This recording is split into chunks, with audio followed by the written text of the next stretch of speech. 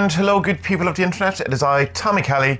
This is Adventures in Woo Woo, and welcome to the monthly question and answers or ask me anything session that we do here on the channel or on the podcast if you're on the audio only. If you want to get in on this for next month, simply join the Patreon and ask your question. And if there isn't enough questions on Patreon, then you could join the Discord and we get questions from there too. But Patreon's questions get answered first, and all that with time allowance we delve into the Discord world. We're in the office today. Usually we're out and about somewhere quite nice and picturesque in the scenery of the northeast of Ireland. But yeah, the storm hasn't gone away. It's a bit cold, and I got new lights.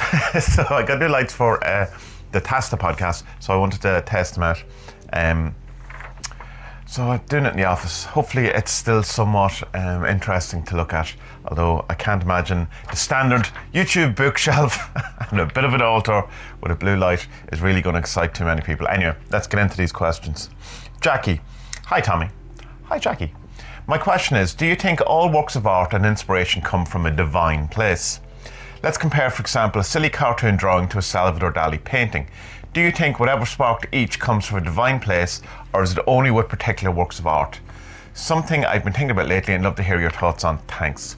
Right, well, my first kind of thing in that, and this is definitely coming from me, is that there's definitely there's a judgment in there that I'm not particularly, I don't really like, in a sense that it's like, oh, this kind of cartoon drawing in a Salvador Dali, as if, you know, you're relegating the cartoon drawing immediately as not being in the same kind of realm as a masterpiece of work, and I understand why, of course. But then you look at, say, something like a Calvin and Hobbes cartoon thing that is wonderful. It's exquisitely drawn.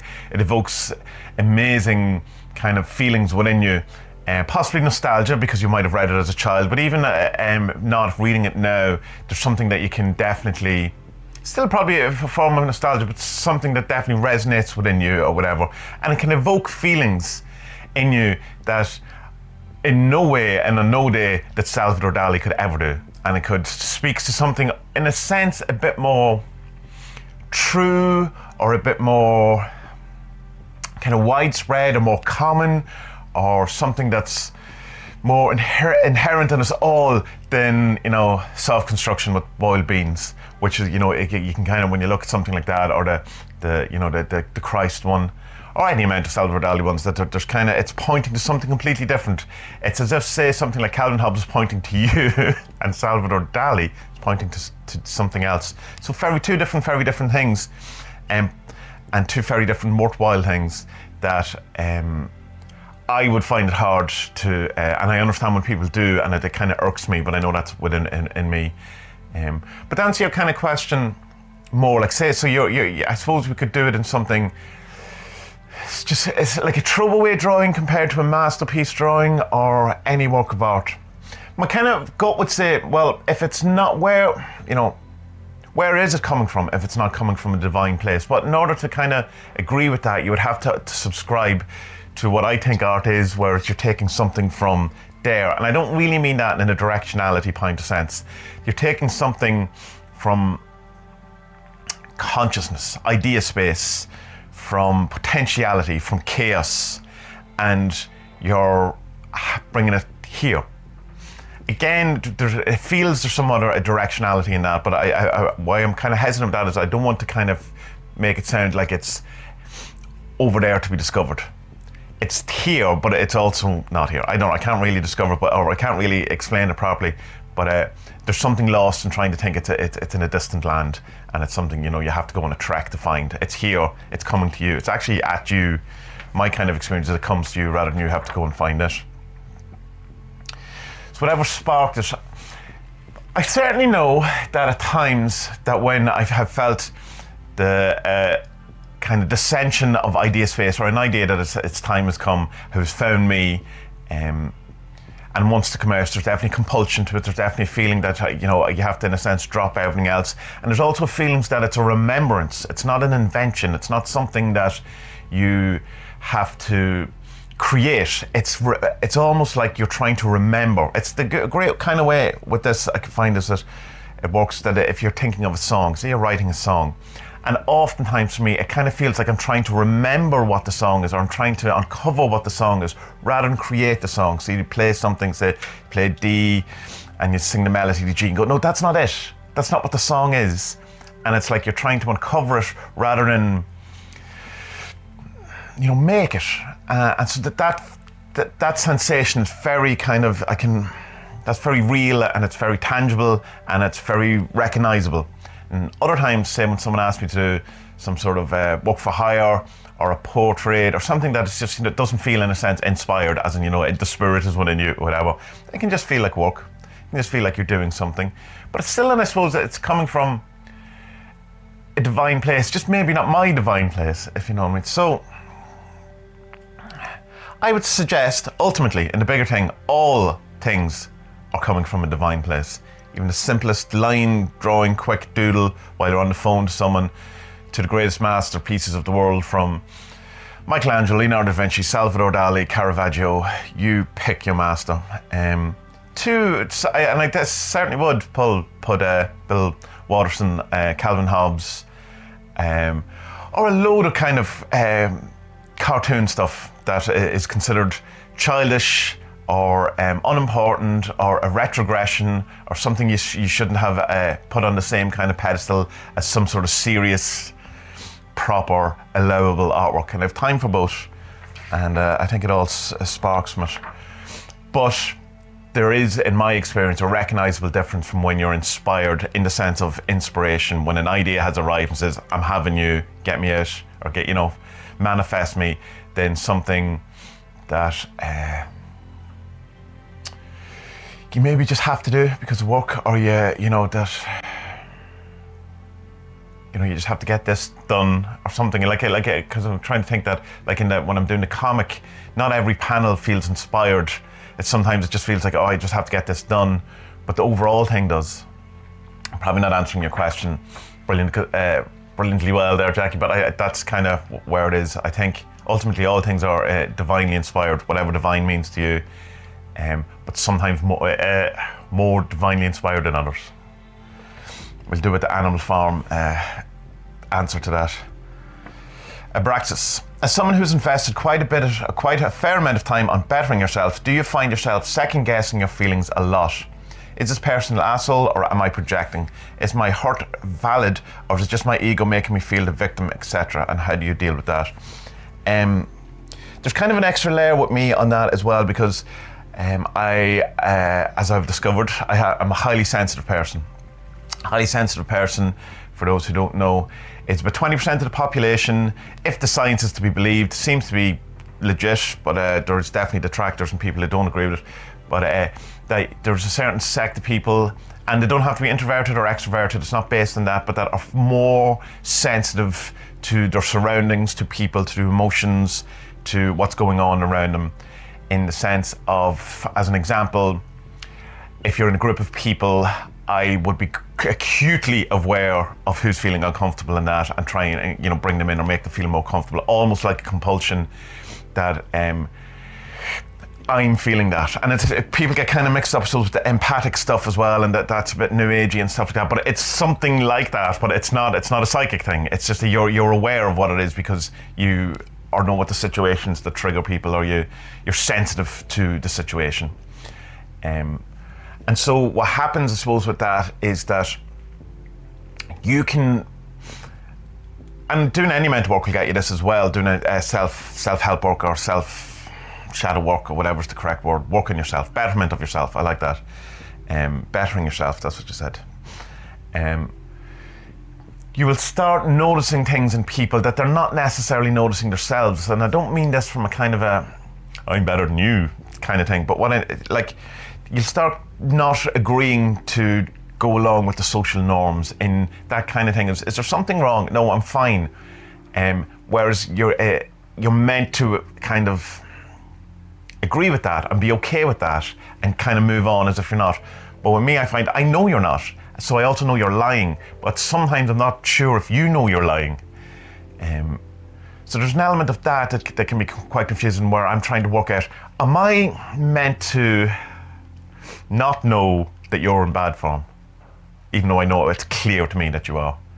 or in good form, or whatever it is. It's usually bad form because people don't tend to hide their good form. And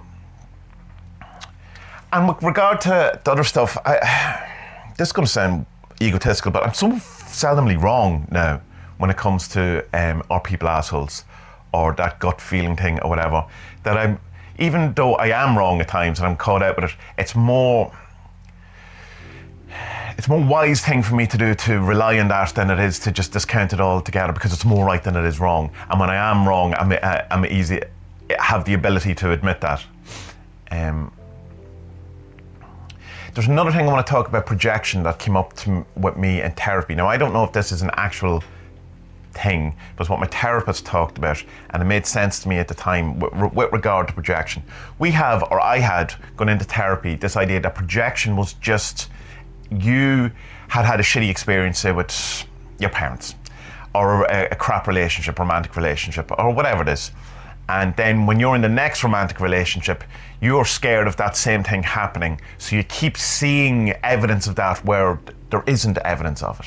You know, like say you had someone who 2-timed you in a previous relationship.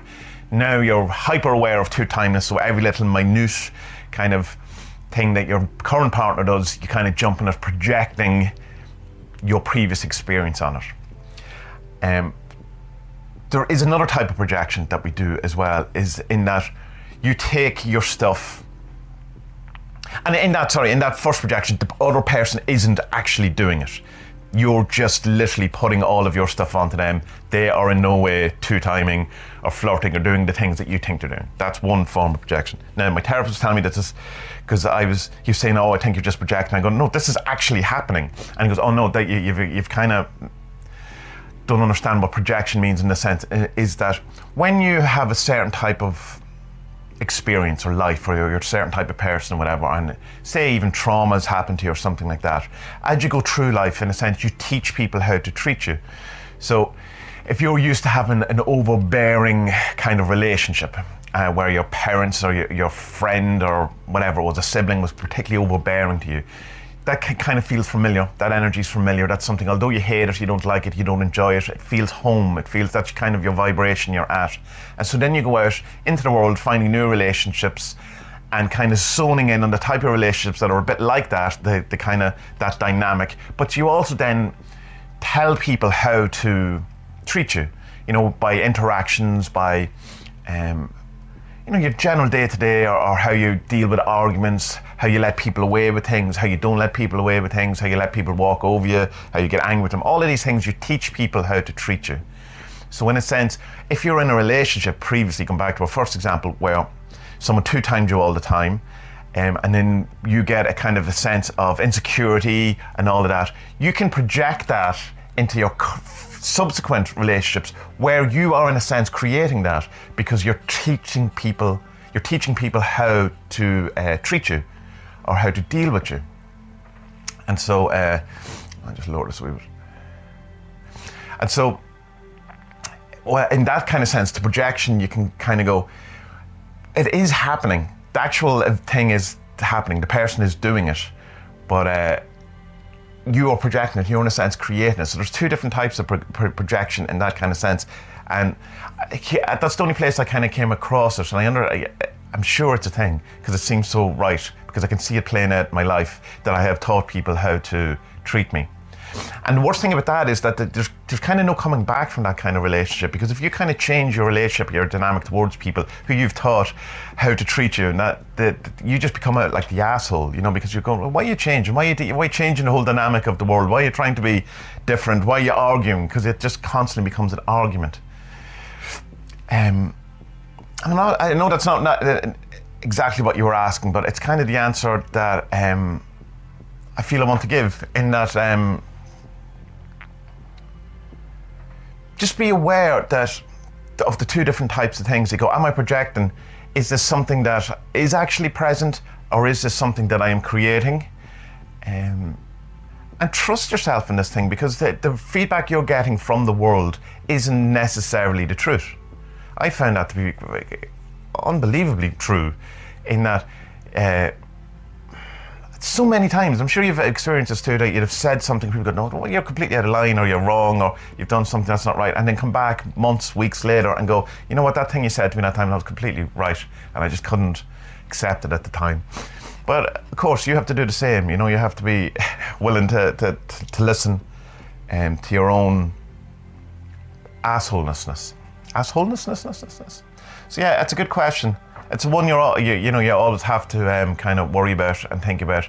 But do enough work, and you'll start seeing things in yourself too. No, it's not just all external. You'll start seeing things, and you'll start seeing how things aren't matching up. And it becomes a bit more obvious when you're being an asshole, and when you're projecting, and when other people are being assholes.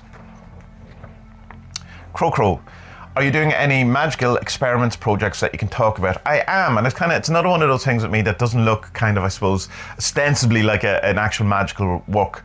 I'm going to do something which involves around, like I was doing the song I did last week on YouTube, where I'm just singing a song with acoustic guitar. I'm going to do a bit more of that. Whether I actually put it up on YouTube or not is kind of incidental to the thing, but it's all around the thing that came out of the Tasta podcast. I talked about in the Tasta podcast yesterday, where about realizing that when I'm singing, that I'm inhibiting myself because of lack of confidence, but also because of hearing the voices of people who've criticized me and put me down and told me I'm not good enough, or, you know, don't get ahead of yourself, don't think you're anything special, all of those things, that it's an inhibition and a lack of being able to communicate effectively or express myself effectively. And so I want to work through that, and that seems the best thing to do, that is in a performative sense, in a ritualistic sense. And of course, singing a song, doing a gig, that kind of thing is a ritual. It's a magic ritual. I always felt that. So there's something about getting that out. I need to get something out.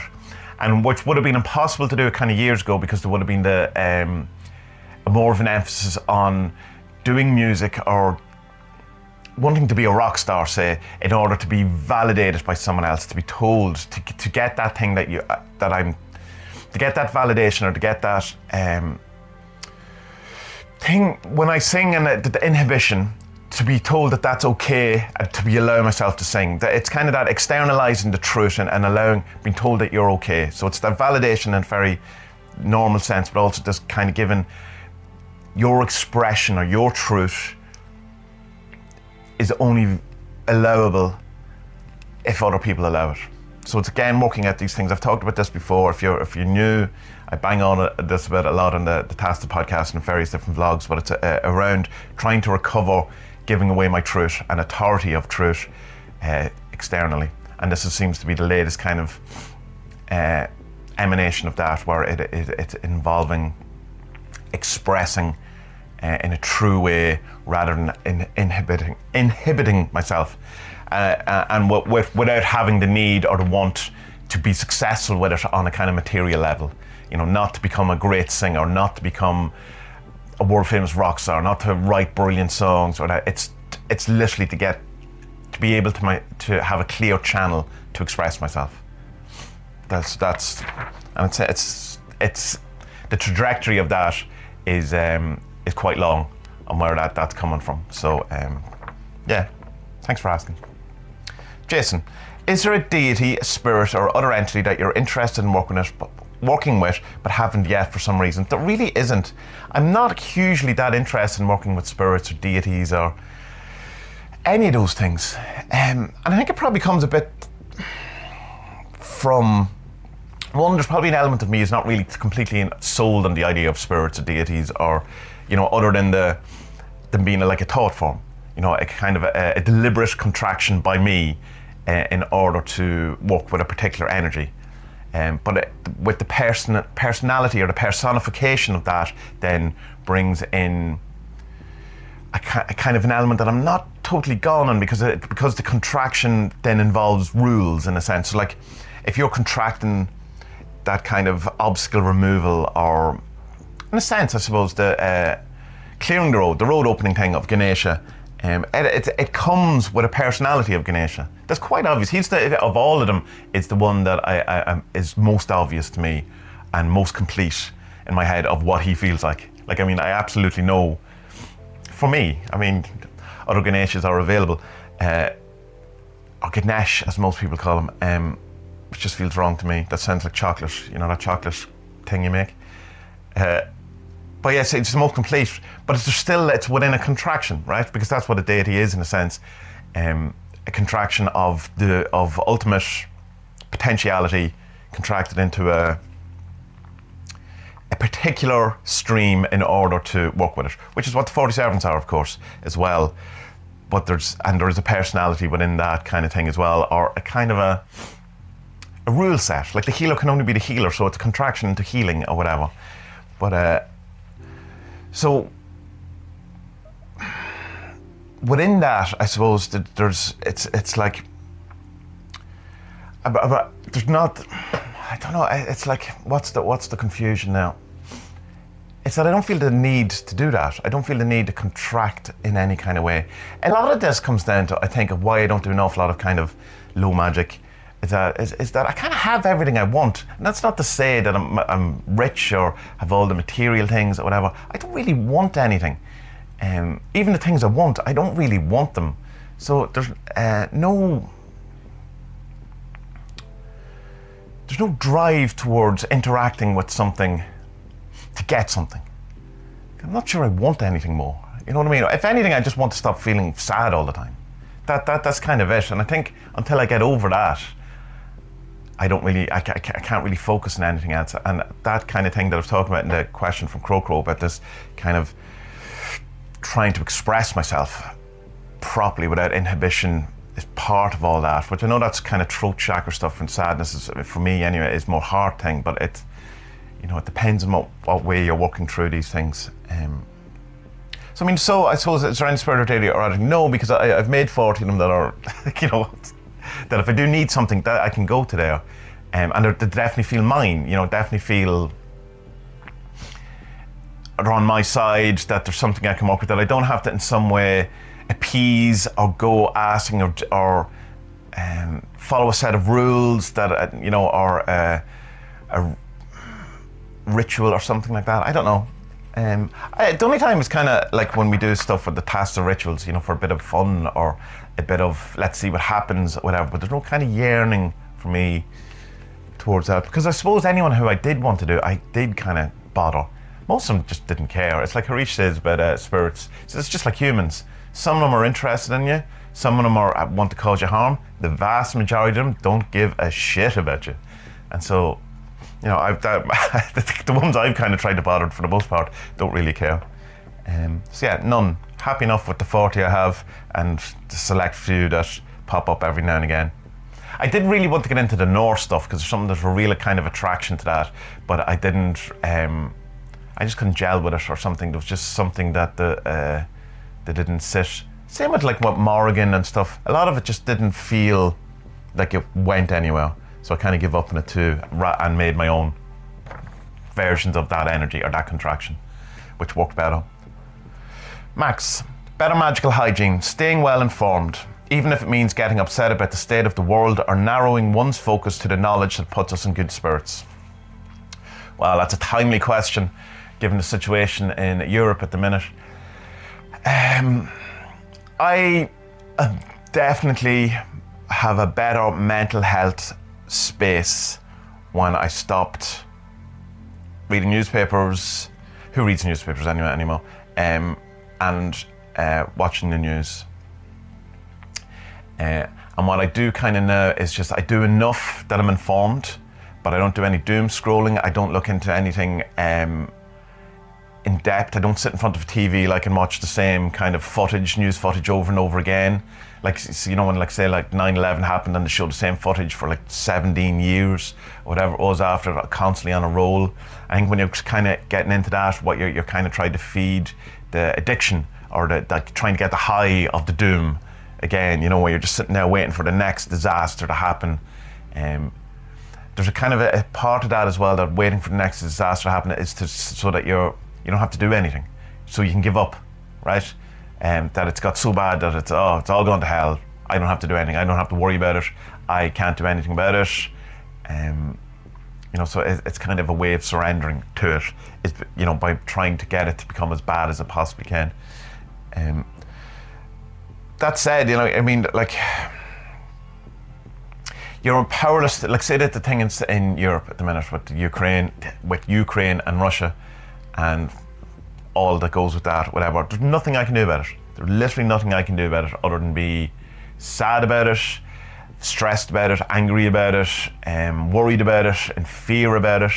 And none of that's helping anyone. It's certainly not helping me. It's not helping anyone in Ukraine. It's different for people, say, like Spud, who's very close to it, or Bira, or, you know, the people in Ukraine or whatever, that you have to, you know, in a sense, be more aware of what's going on. But what good is it doing me to be aware of it? Then, of course, that goes, well, what if everyone thought like that? What good is it you know, if we go, oh, well, sure, that's just over there. It doesn't concern me. And we can clearly see that doesn't work either, because, you know, that all leads to all sorts of terribleness as well, where you're just ignoring, and, you know, almost even spiritual bypassing and stuff like that as well, where you're just kind of, well, that's not happening to me. It's happening to them over there. Nothing I can do about it anyway. So I don't know. You see that? So no matter where you go in the kind of direction of these things, don't look at it. Doesn't lead to a great place. Look at it. Doesn't lead to a great place. Feeling you're empowered around it, that you can change something, which you clearly can't, doesn't lead to a good place. Feeling you're totally no power towards it, so why even bother, doesn't lead to a good place. And ultimately, for me, comes down to the wonderful thing that I was told, is that this is just the nature of the place in which we find ourselves. It's like water is wet. This is the world, and do your best within it, knowing you're not going to solve it, knowing that whatever route you take still leads to somewhere that's not ideal. At least for now. At least for now. So a little bit of each.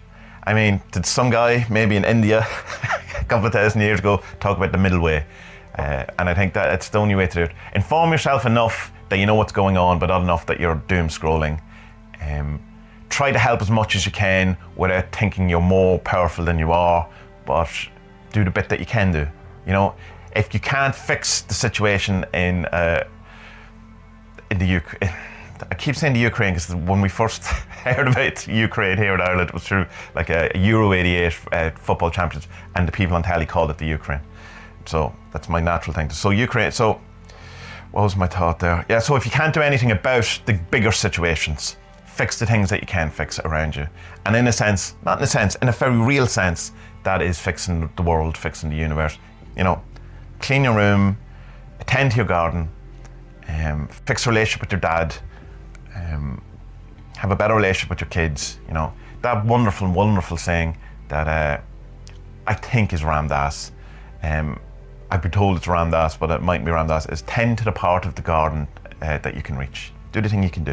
And that's all we can do. Pluses and negatives for exposing yourself to the doom of the world.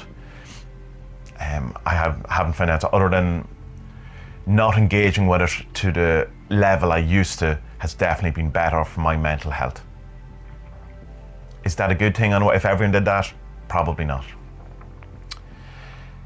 Chadwick. I'm interested in hearing what you have to say about habit and practice. From meditating to keeping a journal, I've always found it difficult to incorporate steady, habitual practices into my daily life. I like novelty and disruption. Doing the same thing daily, no matter how much I know it's good for me, makes the most wholesome tasks onerous, except of course for vices, but that's why they're vices. Did you have any difficulty getting going with any of the practices that you currently employ? Artistic, spiritual, health, or whatever? If so, how did you manage to get them to stick? I hated meditation forever. I've on and off my entire life tried to meditate and it was no good, could never get a consistent practice. I started really trying hard, I suppose around 2014, I think 2000 maybe. I got into Zazen, reading a lot of Brad Warner stuff at the time and really went for it. I really disliked it and it would put me in bad form, and it would be something that I would put off, you know, to later in the day, that I really, you know, even thinking about it would put me in bad form, and I really disliked it. But I kind of found other things as well. A lot of reading the Baptist Head stuff was a real big change for me around meditation and how that kind of opened up into a different kind of a thing. The Daniel Ingram book as well. And so for me, with regards to meditation, one of the big things that kind of changed was the directionality of it, where they're always kind of, you're told, not always, certain parts of meditation, you're told that it's, you have to put in this huge effort. It's all about concentration, not losing your train of thought. As soon as you do it, bring it back, counting those breaths, trying to, name or tag, 30 things per second that come into your awareness and all that. And I found that very, hard, but also annoying. And while I do find that it probably has a huge benefit, it clearly has a huge benefit, there's a point where it becomes, for me, at least at this stage, too much the opposite of what I want, which was expansion and widening and a greater understanding. It seems to be, and it lessens my creativity in that, of course, when you're putting intense concentration on something, it is a contraction. So, and creativity is the opposite of a contraction, for me anyway. I can understand why people would describe it as a contraction, but for me, creativity is the other way. It's an expansion. It's coming, where concentration, say, is going this way in, creativity is this way going out. If that makes any sense, but that's how it feels. And so letting go of effort in my meditation practice changed everything. In that I started wanting to do it, looking forward to doing it, enjoying it. And I don't mean that in an indulgent type of way, and that it isn't hard, or sometimes you don't have a bad day or whatever, but the general flow of it, the general overall idea, feeling of it, where it became an effortless thing, rather than trying to achieve something, where it was just letting what was be. That was a game changer for meditation. For the other things, for the art stuff and for the music stuff and for any of that, no, there was, if anything, I wanted more hours in the day to do it. There was never a kind of a case of feeling I had to do it, I better sit down today and practice guitar. It was just something I wanted to do, and it's like a great thing Steve Vai talks about. Steve Vai, if you don't know him, he's like this virtuoso guitar player from the 80s. He's still going, he's great, still recording albums, new album out 2 weeks ago. And he talks about that if you want to be this kind of virtuoso guitar player, then you're going to have to like spend 10 hours a day practicing whatever. And and he says, when you hear that and you go, oh, I just couldn't do that, I wouldn't be into that, he goes, then it's not for you, because the people who are doing that aren't forcing themselves to do it. They're that's what they want to do. That's where they find themselves doing. And he was saying, like, at the weekends where you try to get in, a 30-hour practice or whatever, he felt at the end of it that there wasn't enough time, that he wanted to do more, that he wasn't forcing himself to do it. It's this kind of idea of, that's not, I'll come back to that, the thing that, you'll gravitate towards, it's the thing that you find yourself doing. What are you procrastinating while doing? That's kind of the thing of least resistance. But that's also, that can get you into kind of, I just sit here and, drink coffee, watch Netflix, not do anything with my life. But it's just, so because I know people who do that. But it's like the line of least resistance, the thing that you want to do, or the thing that I suppose in a sense you could say that you're called to do, or is trying to come through you, doesn't take any effort. In the sense of that you're not forcing yourself to do it. Sitting down practicing for 10 hours on the guitar can be an awful lot of effort and can be straining, whatever, but you're enjoying it. You're not struggling. You could be struggling to do it, but you're not forcing yourself to do it. It's not something that you're demanding of yourself. It's not something that you're doing to become a better person. It's just what you're doing, and you're loving it and you're enjoying it. Same as people with sports or any of these kind of things. But I don't know how that then works with regard to vocation-wise, with regard to sitting and watching Netflix, and you could quite easily then bring in a judgment going, oh, someone is sitting playing guitar for 10 hours a day, someone is sitting watching Netflix for 10 hours. Obviously one has been more productive than the other. Maybe, I don't know. One person could be studying to be, to make films or whatever. And you could see like how that happened with regard to playing computer games, where people are playing computer games, and so many people turn that into being able to have a job out of it or make money out of it. But I think the kind of notion that your passion has to be something that makes you money, it's just such a weird notion that we have in current civilization, and that I don't think it's a good thing. It's like your passion is only valid if you can make money from it, if it's of value to, the market. And yeah, I mean, like you have to eat, you have to live, all of these things. So I don't know. So I would say, well, regarding what you're talking about with vices as well, that the good things can be vices too. You know, like, it's like your diet can become a vice in that you can't break it. It becomes a taboo to break it. Your exercise. Skipping a day of meditation, if you've been doing it for 20 years, kind of in a sense gamified it or something, can be impossible to do, and probably something you should do, because in a sense it's become a vice. You're just doing it out of habit, out of, afraid of missing a day, not getting the full value. So taking a week off could probably be a good idea. So yeah, I think your question is more about so let's say my artistic stuff, my now my meditation stuff, the music stuff, all of that would be, in a sense, to me, a vice, because it's easy to do. It's something I gravitate towards doing, that if I didn't have to do it, I'd be doing it. That's the kind of answer to that. But then, with regard to trying to do stuff that you don't want to do, like a diet, say, that you really, give up, I don't know, cigarettes, whatever it is, you just kind of have to bull through it. But same thing, there's a good thing with the kind of idea of giving up cigarettes. Until you're ready to give them up, you're never giving them up. And I know that, because I smoked for years, and it was like, give up for years, many, many, many, many times. And then when it came to it in the end, I was just done, And until that point, I was never going to be done. All the other times were never going to be successful, because it was a completely different feeling. At the time, I was like, no, that's it. It's a done thing. Yeah, so maybe with regard to, as I was saying, with the meditation stuff, if you find it hard, just try different types of meditation until you find the one that suits you. Ultimately, maybe just don't meditate. Go for walks, do something else. But I don't know. Meditation's great once you get through it, though. Great for you. And ultimately, I like habit. I like. I like the same thing. My brain won't give me the word. The same thing happening every day. I like routine. Thanks, Tommy's brain. I like that. I'm able to get more things done.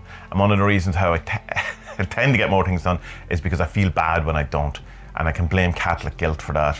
In that there's a kind of a sense of I need to be productive, which is something I have to work on, because I don't need to be productive.